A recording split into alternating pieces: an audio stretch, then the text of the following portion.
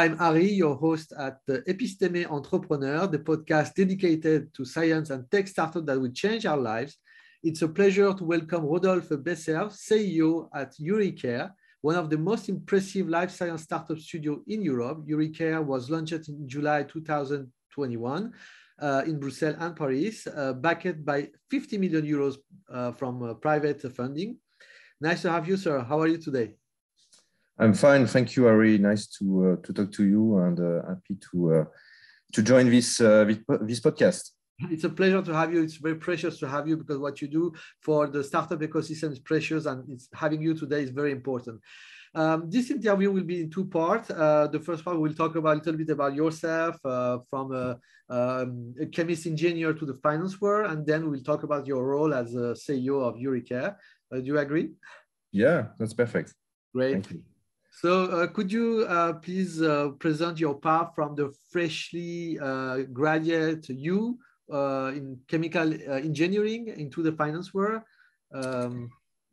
Yeah, so I was graduated actually from the School of Chemistry of Lyon in France in a long time ago now, 1996. I actually did a sandwich year before that in the UK, between my second and my third year. On the European R&D site of Dow AgroSciences in Wantage, close to Oxford in the UK. And that was a very exciting year. Actually, I was young, and it was amazing to be abroad. It was a good experience also in the lab. I was working on the formulation of pesticides in a highly skilled team, working notably on cutting edge technology at that time, like micro encapsulation, for instance. I was specialized in analytical chemistry. I learned a lot during this year. And then I spent my final year at the University of Karlsruhe in Germany with a specialization in water chemistry. So very international profile, I would say. I really enjoyed it.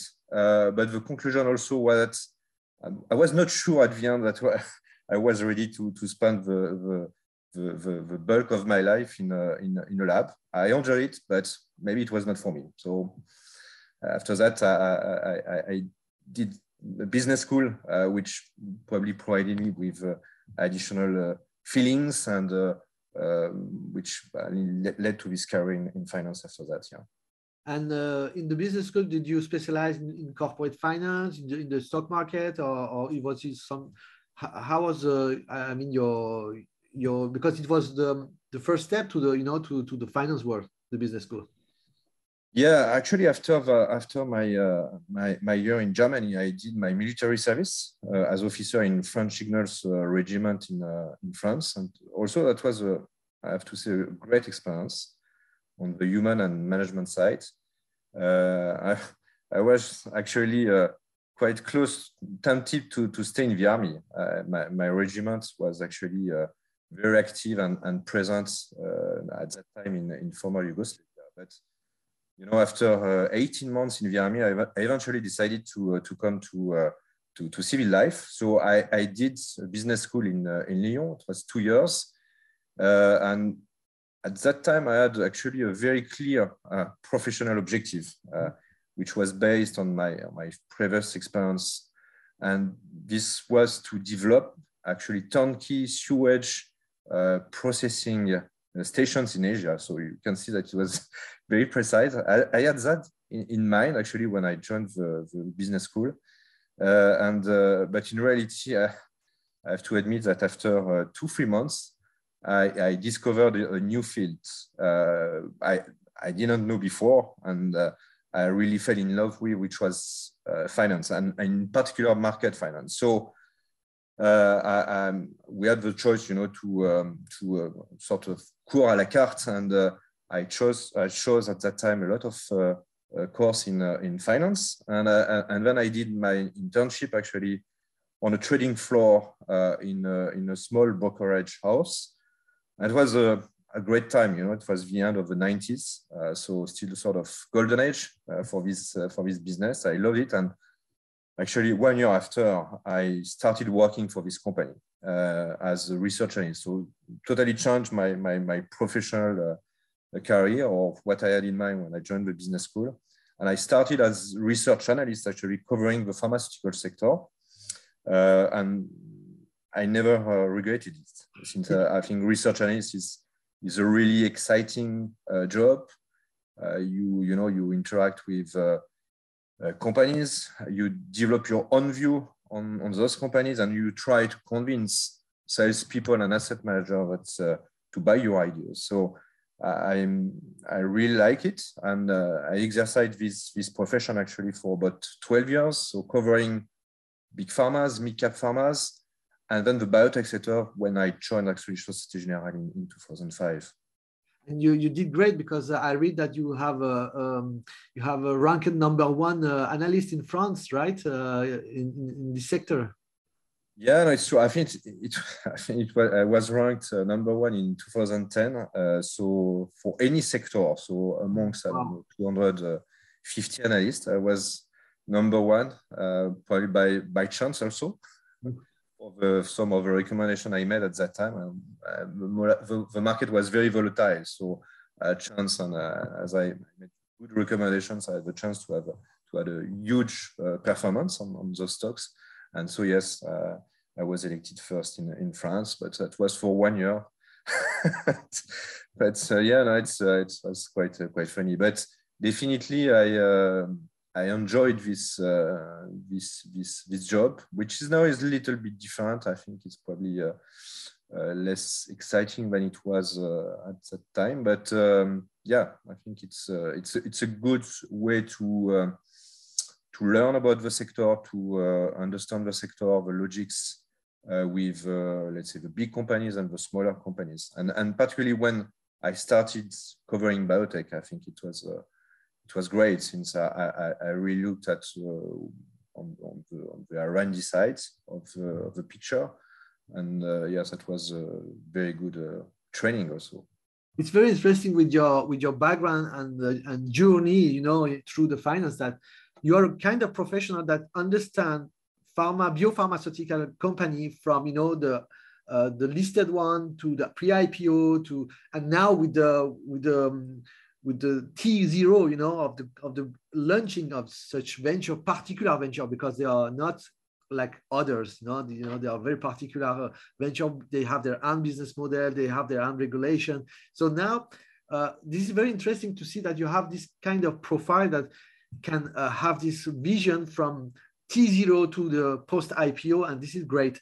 Then you joined Société Générale, and you conducted more than 50 transnational deals, including IPO, right issues, mergers, LBO.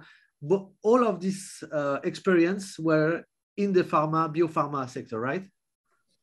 Yeah, no, absolutely. Actually, again, I think the switch to the biotech sector was a real turning point for me. And it was in 2005. So the sector was really emerging at that time in France. There were only 3 listed companies. And actually, I had the chance to start covering also many European biotech companies from the UK, Germany, Switzerland, and so on. So that's really how I discovered innovation, I have to say. Since before that, with pharma, was the bulk of the story were really defensive, notably for the protection of their franchise against generic companies. And with the biotech sector, I really deepened my R&D knowledge. And as you say, after a couple of years, I had also the chance or the opportunity to switch to become banker, actually, in the group. I'm in charge of the sectors at Société Générale, and I actually created this practice. And I think it was a perfect timing. So in 2010, and we were very successful. So with more than 30 IPOs, a lot of various transactions in the fields, not only in France, but also in the rest of Europe, and a couple of deals actually on the Nasdaq as well. So I have to say I had 10 fabulous years. And actually, over the last 3 years, between 2017 and 2020, my role was enlarged to all startup fields. So not only healthcare, but also covering IT, fintech, green tech, which was great since it's really opened my chakra, as we say. I discovered also many new things outside healthcare, and then came what is probably the project of my life, which is the creation of eureKAR, so in association with two family offices in 2020. So perfect transition. Now let's talk about this amazing structure venture eureKAR, because the mission of eureKAR is very bold and very important for the humankind. I'm not scared to tell it like this. In entrepreneurship, we are used to say that there is when there is a societal problem somewhere, there is a space for a startup to bring a solution. What was the societal problem that you identify, and eureKAR would be a great solution for that? So, in fact, when we decided to launch eureKAR, so we had a lot of brainstorming. So it was at the end of 2020, and we were in this particular, of course, context of the COVID crisis. But I think there were two main motivations to create this structure. First, bring, I would say, new kinds of investors to finance early stage projects in the biotech field. And it's one of the principal issues I met myself as a banker. So, I mean, the lack of dedicated biotech funds or biotech investors in Europe when you compare it with the US. So that was, I think, the first reason. And the second motivation was to better exploit the European academic research. So I think we had the feeling that there are great things in European research, which is well financed in very early stage, thanks to a lot of very deep public support.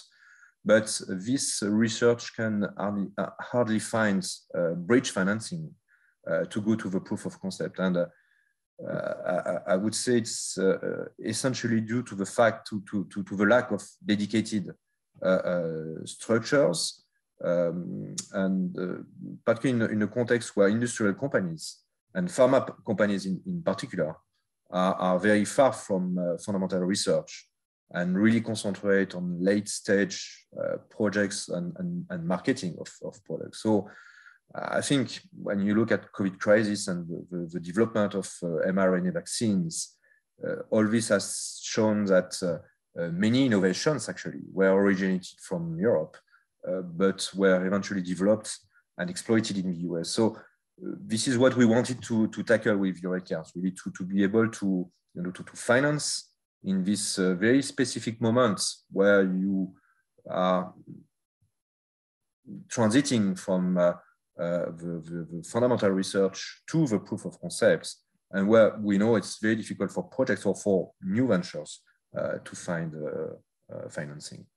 So, and why did you choose the startup studio model? It could have been, I don't know, maybe we could have launched a VC, an incubator, or funding, and establish accelerator. Why the startup studio in particular? Why this solution was obvious that was the perfect solution? It was not obvious at the beginning, but I think my financial partners, are very wealthy people, and they are called, I would say, really by all the venture funds of the world. So clearly, when we started thinking about what we wanted to do, they wanted to invest in healthcare or in biotech in general, but not really knowing at the beginning what we wanted to do exactly. But the idea was clearly not to recreate something which already existed. So we really wanted to innovate in the way innovation is financed. That was also one of the starting points, I would say. So we looked at different models. We found flagship ventures in the US as a very inspiring source of inspiration for us. And we started developing our own model, so which is based partially on AI for the sourcing part. So I think this is an important piece in our model. and also with a goal to, I would say, to invert or revert the classic way of classic investment mode of an incubator, which starts from a discovery and try to find an application. So we wanted to, to start from a specific thematics or problematics, and then identify the right people within European academic labs to work with us on this problem. So that was really the way we started, and was end 20, early 21. So after, I would say, 3 months of brainstorming. Yeah. So it was an alignment, great people, great opportunity, and then the solution appear as obvious. Absolutely. And I think the post or COVID or post-COVID context also help us to come to this specific model, in the sense that we are in terms of team and the way we are organized, we are decentralized. We all work at home, and we are 10 people today. And the fact is that probably before the crisis, it wouldn't have been possible. So this flexible model that we have today definitely is also the result of this specific context and situation, I think. We have a ding. I don't know if it's from. Sorry. I thought it was from myself. Okay. You talk about your team. You have a fantastic team. I already have the opportunity to interview Dr. Serge Pamfer, Michel also, your head comms, and the following interview would be with Dr. Christine Thompson, fantastic professional. So you have a very strong team right now. And you have also a scientific board composed of rock star in science. Was it difficult to contact these scientists, top-level scientists, and seduce them and bring them on board? So on the team, maybe, so we are 10 people today, and we are very operational in the sense that really the purpose is to be able to help every day, actually, the companies that we create and accompany. So it's when you look at the people in the eureKAR team today, so you have a CSO, you have a CBO, you have a person in charge of non-dilutive financing, you have people in charge of IT, we want to recruit also somebody in IP. So we're able to accompany the ventures on any functions that are needed when you create something.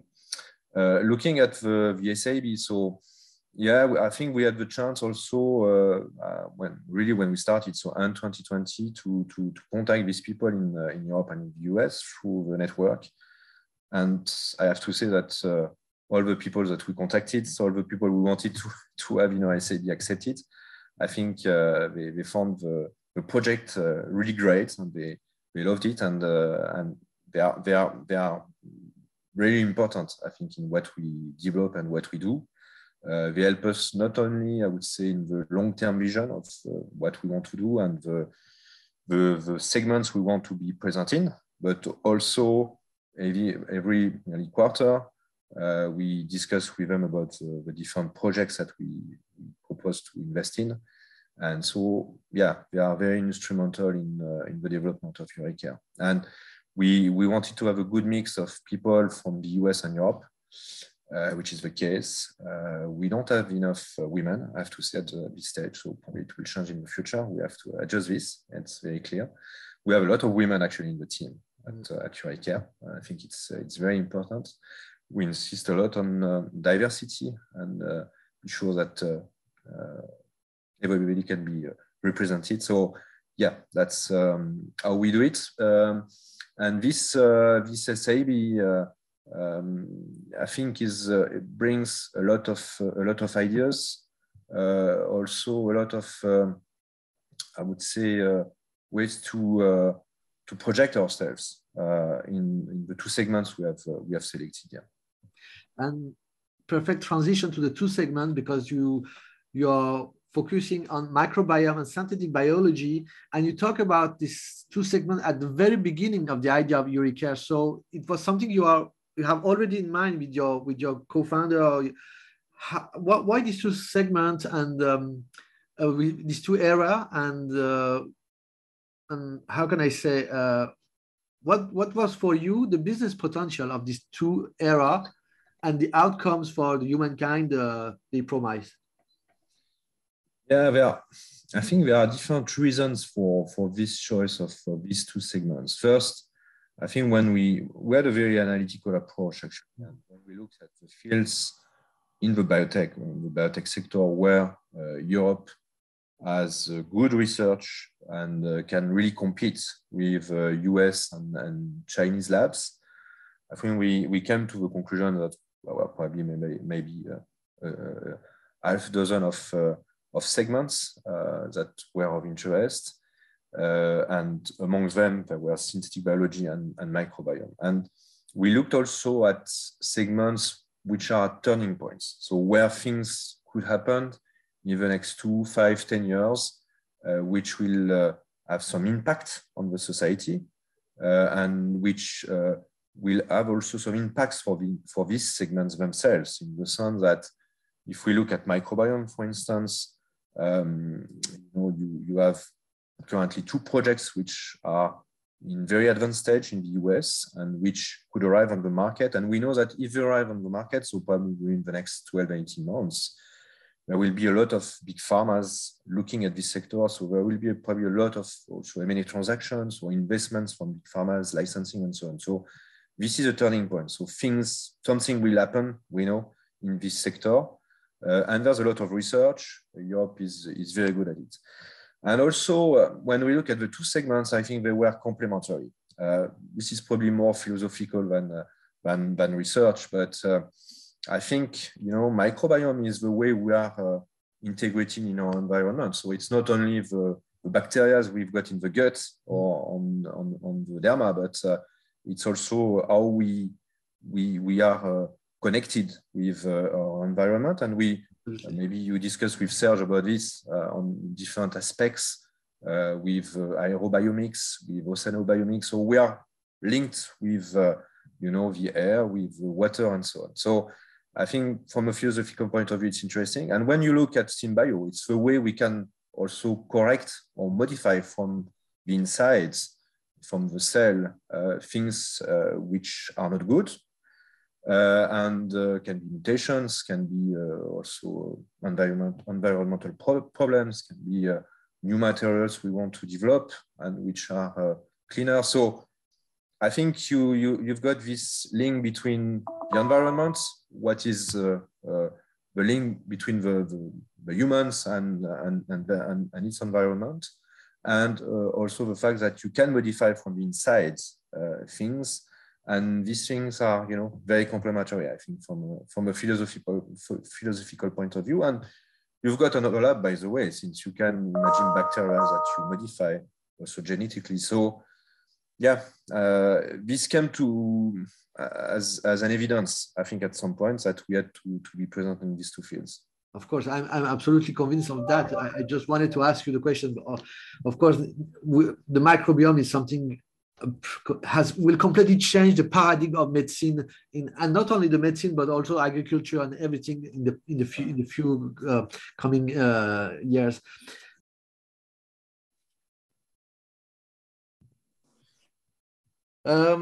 So we talk about your strategy and the two focus area you want to commit in. What are your your financial milestone, because we can't talk about deep tech startup and particularly startup studio in deep tech without talking the finance question. You have raised an impressive amount of money, 60 million euros from private investor, right? Would you like to talk about your fundraising? Yeah, I think one of the objectives when we started eureKAR was really to bring new people around the table. So when I was investment banker before, one of the main limitations I observed was the the lack of new investors in Europe in this field, in the biotech field, which is always considered, as very technical, difficult, risky. So that was one of the challenge, and we have been able to, I think, with a model which is different compared to the ones that exist. We have been able to raise these funds with a dozen of family offices, which are not from the biotech field. So for some of them, it was even the first time they invested in tech or in venture like of stuff. So I think it's interesting. So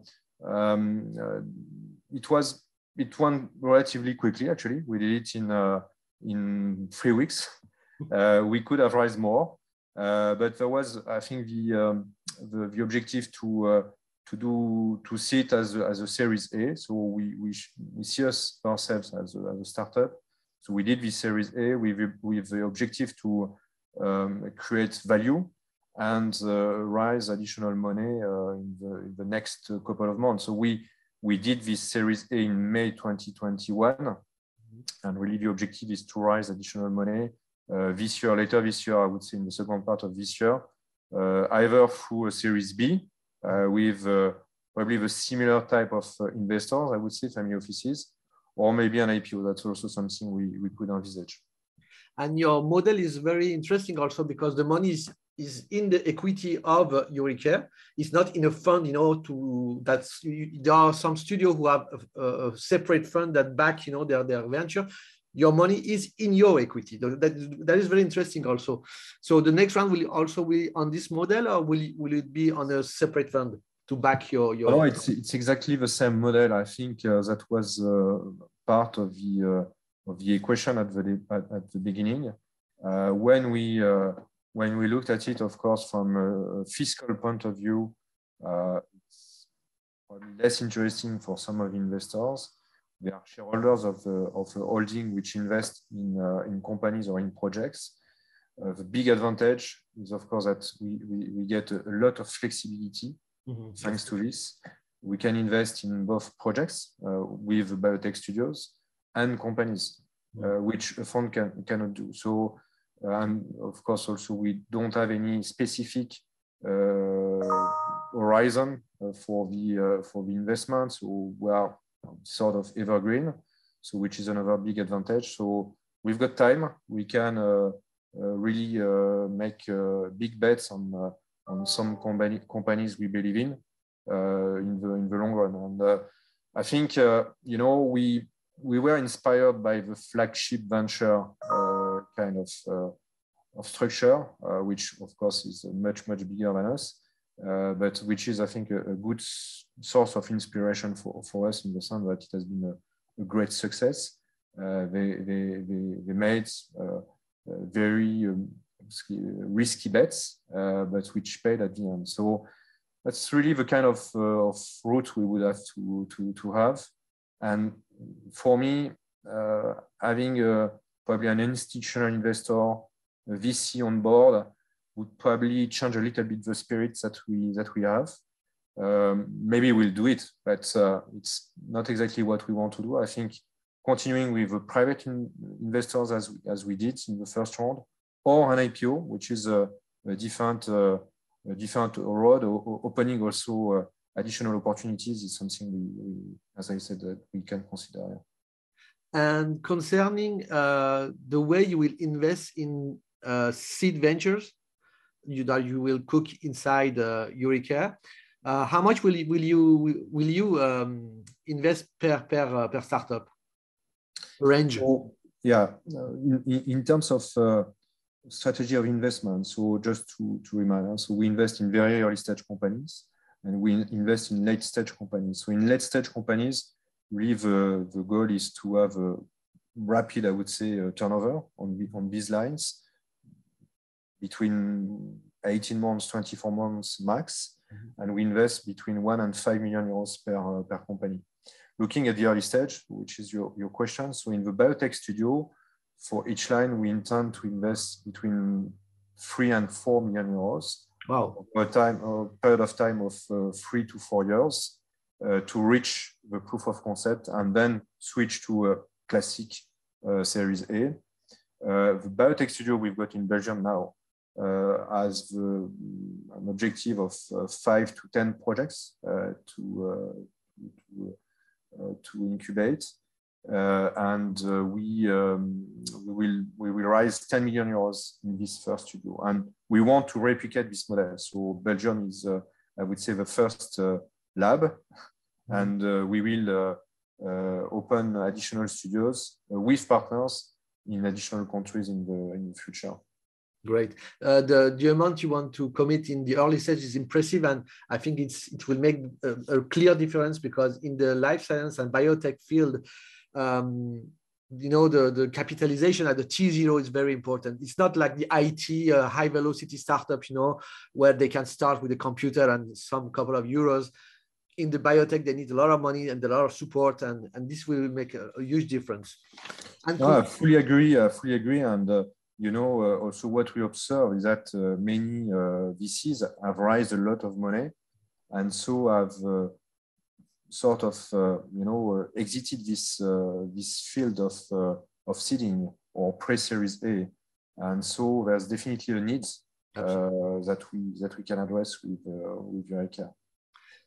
To continue about the fundraising of eureKARE, you talk about the different options, VC or IPO. There are also now we see more and more hedge funds committing in the game field of VC, like Tiger Global and others. What is your impression? Because you have an impressive background in finance. So what are your feeling about this hedge fund committing more in the game field of the early stage VC? Because is it a treat or is it an opportunity? We know very well this world, since our first investor is Alan Howard, who is the founder of Brevan Awards, which is one of the biggest hedge funds in the world. But looking at direct investment from hedge funds, I think probably can work in some areas, in IT, in cryptocurrencies, for instance. I'm a little bit, I'm not sure that for long investments, like it is the case in biotech, where it takes between 5 and 10 years to get a success, if everything goes well. I'm not sure they've got the patience to do that. So I'm not totally convinced that they will really do the stuff in the long run in the biotech field. So that's why we need the structure like ours. I totally agree. Concerning investing in one startup is not in there because first of all they are too big, but in the United States we see a very important move from even in the life science. They come the hedge fund and they buy most of they see all the startup in life science who are in the series in clinical trial, and they buy out everything, because they have the capacity, to handle the Excel of these things. The financial forecast. No, absolutely. But I think if you look at the US market, we observed also in the healthcare field, and I think it's the case also in other fields, that many VCs or private equity funds also have built their own SPAC to invest in the sector with a different approach.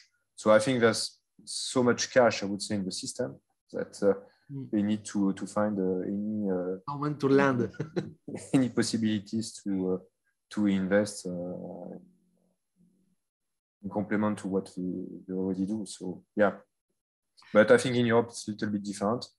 I'm not sure. I've seen some hedge funds investing in IT, in crypto, but in biotech I'm not sure. I haven't seen that yet. We have now a good news from the Euronext. They announced recently about they are willing to create a Nasdaq-like subunit. I don't know how they will structure that, to favor the IPO of the European tech company.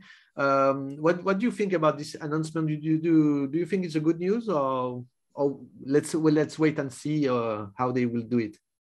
I think Euronext is very dynamic. They take a lot of initiatives. You know, in the past, they also worked a lot to constitute the network in Europe and try to convince not only startups and tech companies, but mid-cap companies, also private companies, to come onto the platform. But you know, all these initiatives are good. If it can again drag additional money to techs, it's great. My feeling is that the platform as it exists today is efficient enough. So of course there's a lack of liquidity, but it's more a matter of funds actually, and particularly dedicated funds to the healthcare sector or to the biotech sector in general. Which is the main difference compared to the US, where when you make an IPO, I remember the example of Selectis, you know, French company. When I was the advisor when we did the IPO in France. I think we had a book of maybe 80 or 90 institutions, and it was covered, I think, if I remember well, it's a long time ago now, but 4 or 5 times. So it was a great success. But when they did the IPO in the US, the CEO André Schulka told me that we had something like, I think, 900 institutions in the book. So I think it's a matter of 1 to 10, you know. So and it's not just because of the technical platform. It's the main reason is that there are funds, there is cash in these fields. People are more open to take risk on the biotech sector than it is the case in Europe. And we come back to what I said before.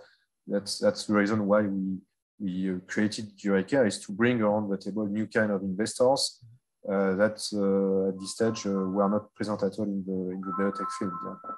You talk about new kind of investor, and now you have a new era of what I don't know if they are investors or speculators with the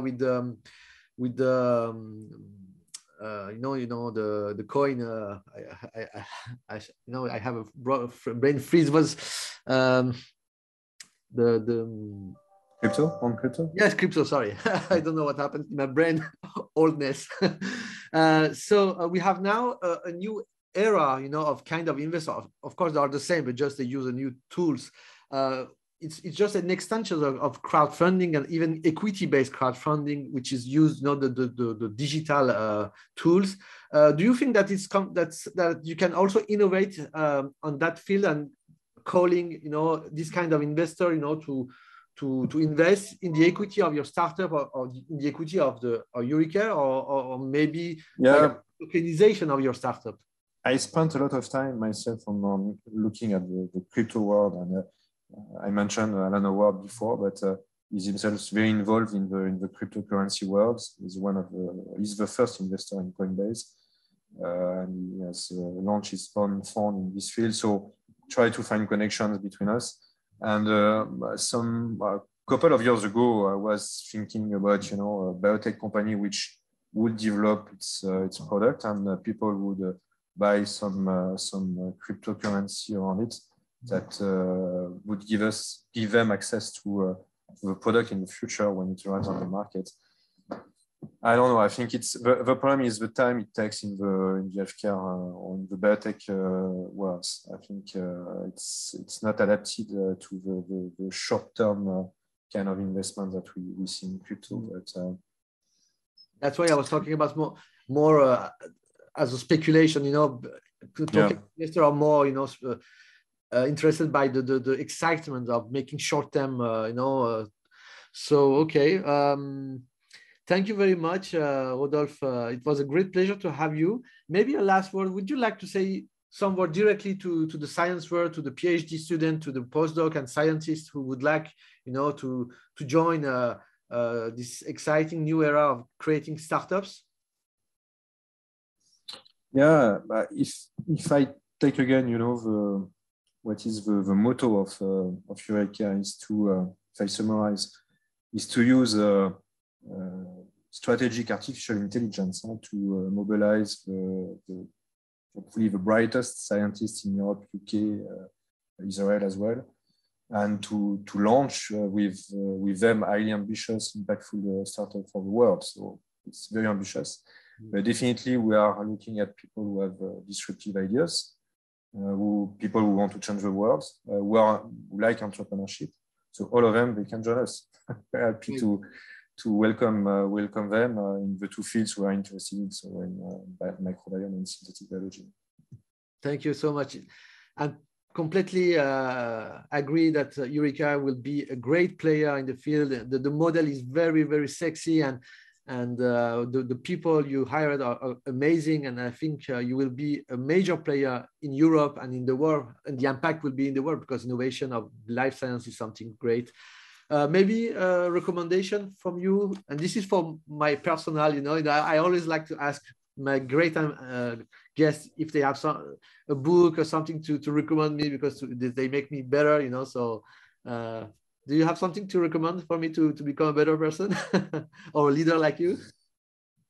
Yeah, I think in the current context, probably we have to come back to the books of reference in the field of war, which also is useful, I think, for the management of any conflict. So I have two books of reference. I've not read them recently. I read them a long time ago, but I think they are still interesting in the lessons that we can draw from them. So it's, of course, Clausewitz on war, which is a major work, I think, which I think is a good source of inspiration to manage any conflict situations, and notably to understand, I think,